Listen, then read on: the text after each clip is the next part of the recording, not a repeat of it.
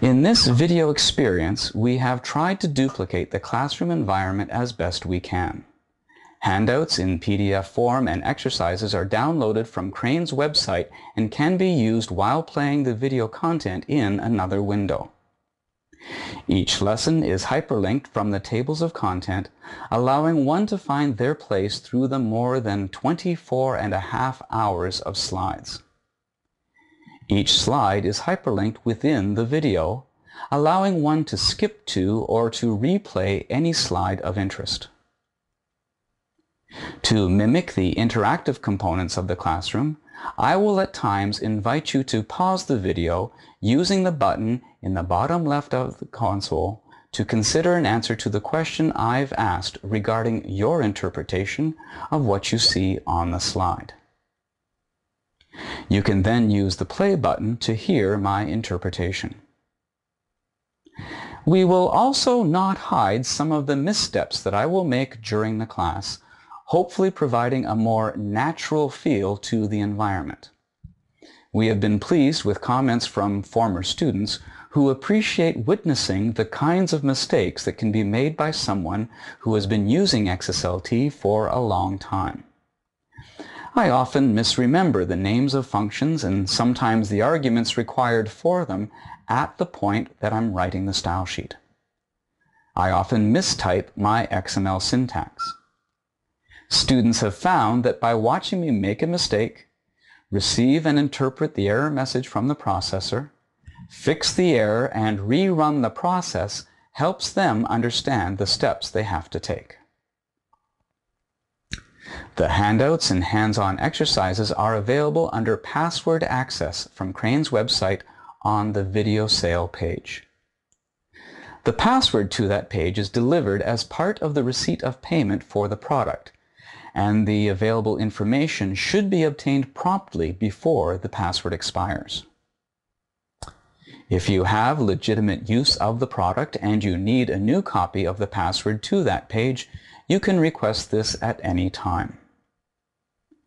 Note that legitimate users also have access to a copy of the PDF book from which these materials are derived, and as any other customer of the book, access to all future editions of the complete book is included in the video purchase.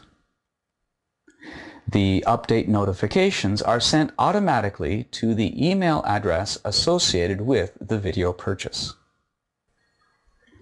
Please respect our copyright by not making copies of the PDF files, exercises, or video content.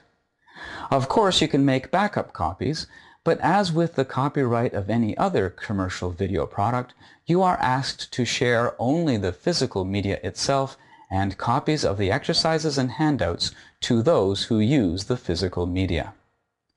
Please do not post electronic copies of these materials for unrestricted access in either a public location or an intranet. This material is an actual delivery of the instructor-led training that we offer as a service from Crane. We have had the privilege to deliver this material around the world, and we would welcome the opportunity to make this material available to you and your colleagues depending on our availability. Note that we also license these training materials to training organizations around the world. Please contact us if you have questions in this regard.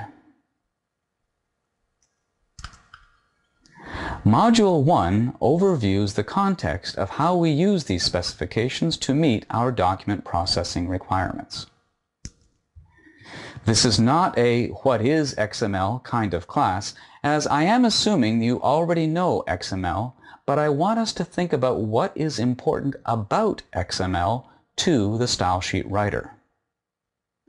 We will take a quick look at XPath in the context of these specifications, and then look at how XSL vocabularies are related. Namespaces are an important aspect of XML processing, and I am a big fan of XML namespaces. We will look at how XSLT is designed to successfully work with namespaces. And we will look at how we can associate style sheets with our XML documents. In Module 2, we look at basic concepts, terminology, and approaches to working with these technologies, as well as some examples to overview the functionality as a whole before getting into the details. We'll use both command line and browser-based invocation to compare and contrast these ways of initiating the transformation process. Before we look at transformation instructions, we get a solid understanding of the XPath data model used by XSLT to work with our XML documents, and the syntax used to access our documents described using the model. We'll underscore how we are dealing with information and not with markup, understanding how XML syntax is abstracted into nodes, and then how to navigate around the nodes themselves. We'll take a close look at trees of nodes and how we navigate in different directions around the nodes created from our XML syntax. We'll also look at the data types supported by an XSLT2 processor, including the nodes of the data model and the types inherited and derived from W3C schema. We'll talk about important aspects of creating our results, which will equip us for writing style sheets properly and efficiently. We'll review in this module the two instructions that govern some whitespace handling in our source trees, plus the very important functions regarding document context that help support the inherent processing model presented by the hierarchical nature of XML documents. In Module 4, we begin looking at the transformation instructions that are used to control how we create our results. We'll talk about the processing model and how and where we can predict the behavior of the processor acting on our style sheets. We'll look at how the processing model works with the nodes presented in the data model. And we'll look in detail at the primary instructions used to pull and push information from our XML documents through our style sheet constructs.